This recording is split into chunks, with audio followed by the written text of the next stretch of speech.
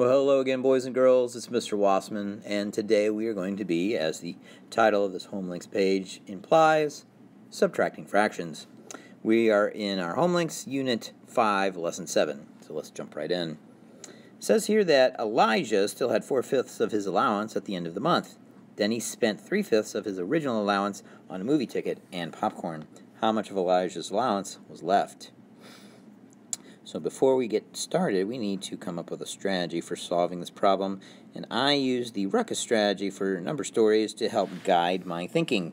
I'm going to reread this problem, underline the question, circle the important information, come up with an action plan, and then solve it. So let's go again. It says Elijah still had 4/5 of his allowance at the end of the month. Then he spent 3/5 of his original allowance on a movie ticket and popcorn. How much of Elijah's allowance was left? So I reread, I underlined the question, I circled important information. Okay. Ooh, one more bit I should circle, the word left, not as in directions, but in what's remaining. Okay. Now, spoiler, since this is titled Subtracting Fractions, my action plan is going to be to subtract. Okay? Now, before I decide what I want to subtract, I need to figure out what I'm subtracting for. What do I need to find out? When it asks me fill in the whole box, okay, I should probably put whole in quotation marks, okay? Not fill in the entire box, just tell me what is the whole. And another word for us to think about whole is unit. What am I counting here?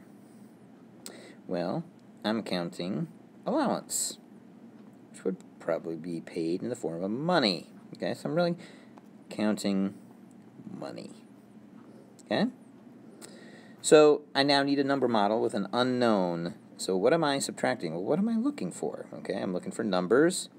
Here's a number, 4/5. Here's another number, 3/5. So I'm going to be subtracting 4/5 minus 3/5, and it's going to equal an unknown. Let's say A for allowance. The letter that we write as our unknown is just a placeholder, okay, until we figure out the answer. Now, this problem is fairly simple because there are like denominators for the fractions, meaning that they both are counting fifths. So we can just kind of ignore the bottom numbers for a minute, and we're only looking at the top number. So 4 minus 3. Oh, that's painfully easy. It's 1. Okay?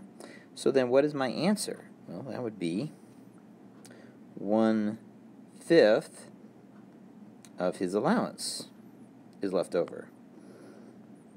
Now, how much money is that? Well, we don't know because we don't know what he started out with. So let's say, for example, his weekly allowance was, say, $20, okay? If I wanted to know how much 1/5 of $20 is, I would just divide 20 into 5 groups. And that would leave me with 4 in each group. So $4 is 1/5 of his allowance if, say, he got paid $20 a week.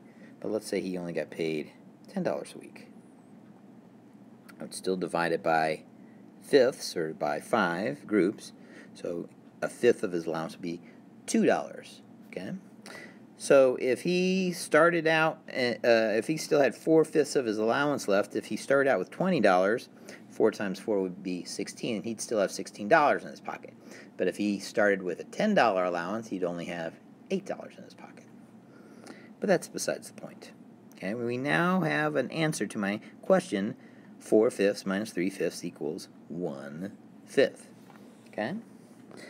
Let's take a look at some of the straight-up algorithms that just give you the numbers to subtract. Like, for example, number 4, 11/6 minus 4/6. And again, all I want to do is look at the top number, the numerator, because my bottom numbers are the same. My denominators are the same, so they are like denominators. So all I have to do is subtract 11 minus 4. Well, 11 minus 4 would give me 7. 7 what? Well, 7/6.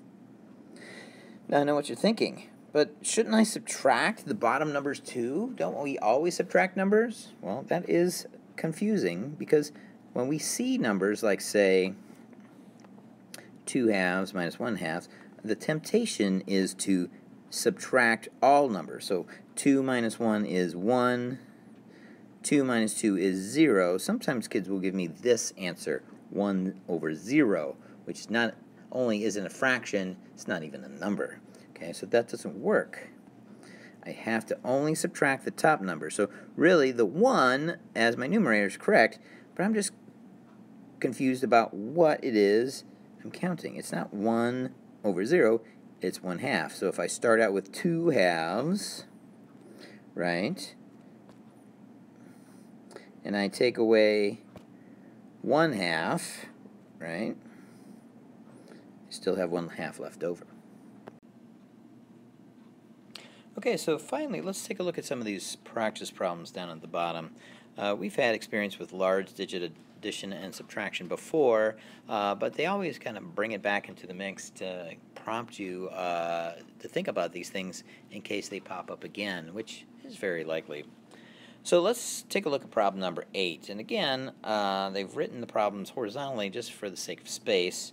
So let's write this problem out. 46,386 plus 4,205. So I'm going to bring down the 6. 8 plus 5 is 13. Carry the 1. 4, there we go. 6 plus 2 is 8. And then 4 plus 4 is 8. My total is 88,436. No, it's not. Does anybody see what I did there? I wrote my problem vertically. However, what you notice is that I lined up the place values incorrectly. And that's why writing the problems vertically is more useful when you're solving large digit addition subtraction problems, because if you tried to add this in your head while it was a number sentence horizontal, you might try to add the 4 in the 10,000s place for 46,386 to the 4 in the thousands place of 4,205. So let's try that problem again. This time I'm going to line them up right. 46,386 plus 4,205. 6 plus 5 is 11, carry the 10. 1 plus 8 is 9. 3 plus 2 is 5.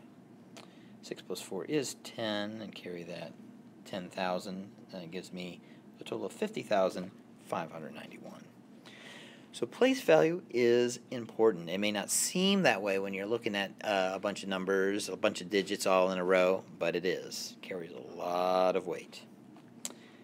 Hey, if you have questions about all this, if you're still kind of struggling with how to justify subtracting fractions, or you just can't wrap your head around it all, talk to your math teacher. They would be happy to help you if you let them know you need help. They're not mind readers. I mean, they're pretty brilliant, you know, but they can't guess whether or not you need help, so tell them. I hope this video was helpful for you. Until we meet again, good luck. Have a good day. Thanks.